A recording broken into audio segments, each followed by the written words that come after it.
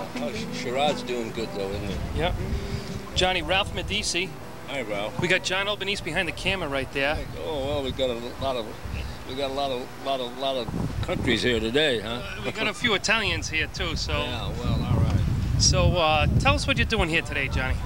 Well, I show up every day just to irritate people, and I come here. I don't do much. I don't have to because we got so many good working coaches that you see everybody's out here early getting their extra work, and they're a lot much stronger than I am. I'm an old guy, but I appreciate that they keep me here, and I enjoy it.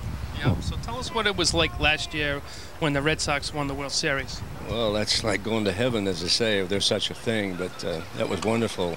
We waited a long time for this, and we've always had good teams around here, but we were never that successful. But this team put it together, and the way they did it, after being 3 games down to the Yankees and then win 4 in a row and then sweep the next 8, why, that's never been done before, and I don't think it'll ever be done, because it's when you're winning consecutive games like that to get where we got, why, that's really a great thing that has happened, and you got to give the credit to the players because they played so well, and that's what happens. And the team is good, and they're a good bunch of guys, and they pull for one another, and which is kind of nice to see, and kind of a throwback to some of the 40s and 50 days that these guys don't even know because they weren't even born, but they're good. They kid us a lot. And, now, what were you doing during the World Series? Where were you, Johnny? Well, I went to St. Louis. I was sitting in the stands, and then I was with the PR guy, and when, of course, that last game we won, he grabbed me and we went down to the clubhouse, and all hell broke loose, and it was just great. A lot of crying and hugging and kissing and all that sort of thing, and grown men, but it was wonderful to see, and they were really genuinely happy about what had happened. And the good part about this, these guys hung together. They played very well together, and it looks like it's carrying over to this year. Yeah, how does this team look to you, Johnny? Well, I think it's a good team. It's every bit as good as last year, I think. It's showing we got a 10-game lead now, and I hope it stays that way because we still got a lot of way to go, and we've got 2 months left, and a lot of things can happen, especially in August and September, and we'll find out what we're really made of. We're getting right down to the nitty-gritty of playing some of the competitive teams. We still got the Yankees to play, and these clubs coming in here. Texas had a good club. Oh, yeah. Minnesota's got a good club. Chicago has a good club tonight. They're in first place. Yeah, they've won more games than anybody, yeah. And it's unusual.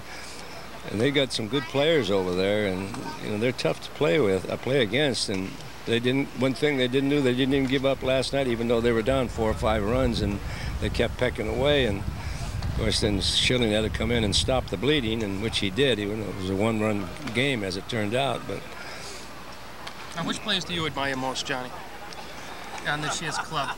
Well, I got to go for Damon. I think Damon's he's a catalyst in the team, and kid third baseman's played exceptionally well. The shortstop has been very, very good. He's done some things that I didn't think he would do, but he has. But he's got great tools, and he's got great movement on the field, and I trust him, and I like to see the ball hit to him because he's got good hands, he's got a good arm, and that's what you go by. Now, what about Manny? Did you have a guy like Manny on your team who might have been out of the ordinary, but definitely was very productive at the plate?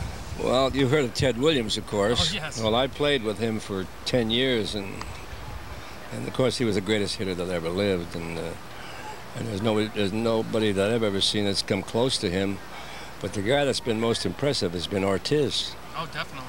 Yeah, he's done some great things, and Manny has too, and sometimes he does things that you wonder about him, but you like to see him at that plate.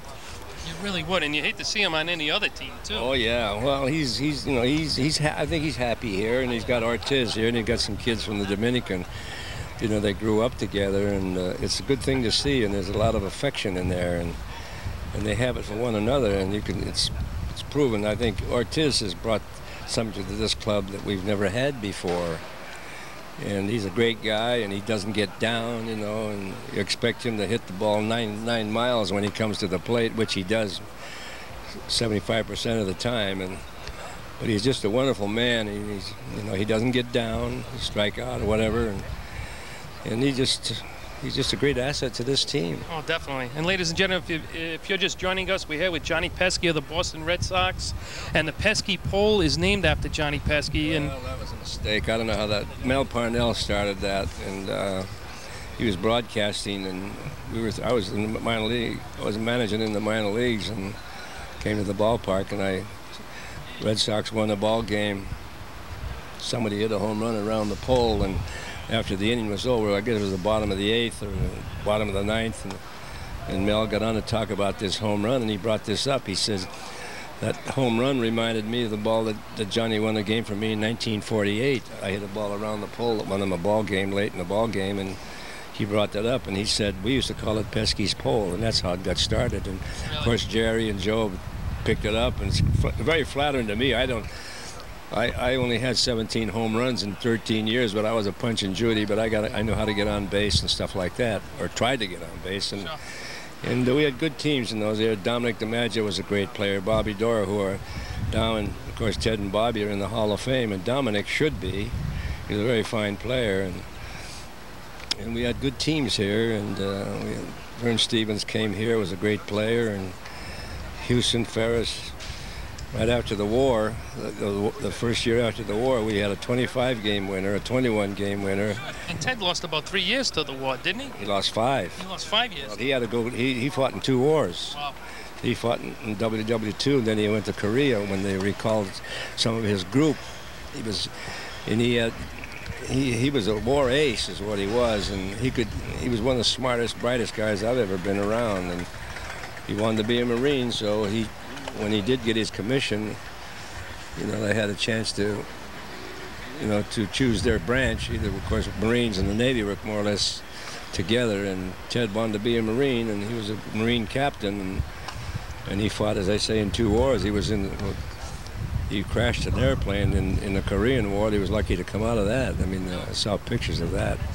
But a wonderful human being, and we had a lot of fun with him, and of course he was the greatest hitter of our era, of any era for that matter. And I think so. He's better than the guys today. Oh, sure. Really?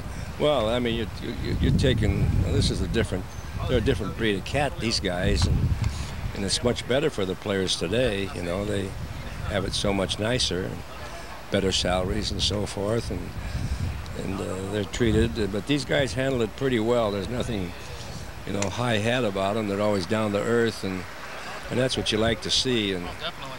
Yeah. Well. Now, I interviewed you last year in the dugout, and you were telling me, I said, if the Red Sox won the World Series, what would you do? And you told me that you would celebrate finally, and run around the park, bare-assed, and maybe you'd even take a little sip of whiskey. Did you get a chance to do that? No, I gave that up a long time ago. You didn't even do it for the Red Sox celebrating? No, I was a brandy guy, but I started to get in there a little bit too much, so I gave it all up, and I'm glad I did, because it's not good, I guess, when you get a certain age, why it doesn't set too well with you. And yeah, but if the Red Sox win the World Series, I thought you might have taken one little sip. Well, I might have. I had. I'm not going to say it, but I didn't do it though. I mean, because I was so busy being elated over how we won, and it was just a great feeling, and something that we had good clubs around here before, but we never won. Yeah. And when you win a World Series, that's the best thing that can happen to a player. Oh, definitely. Were you here for opening day this past year? Oh yeah. How was that?